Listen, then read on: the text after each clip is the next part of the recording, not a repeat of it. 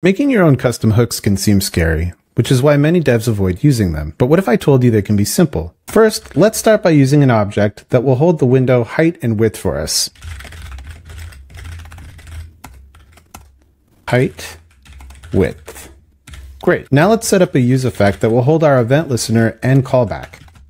And since it only needs to run on mount, we won't add any dependencies here, just an empty array. Let's include this.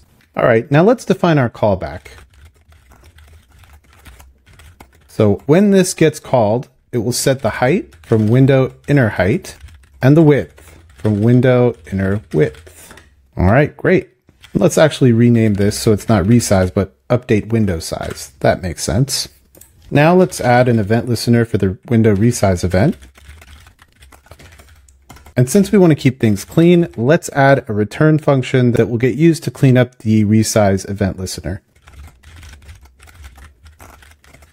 All right, now let's print out both values. We'll get the height from window size dot height, and we'll get the width from window size width. And there we have it.